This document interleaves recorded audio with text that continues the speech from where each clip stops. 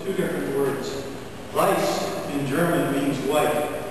It's spelled with a W, but it's pronounced with a B.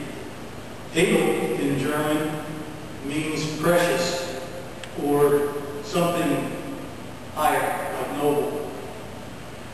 I think Edelweiss is a lot simpler to try to make something out of those two words. Anyhow, here's Edelweiss.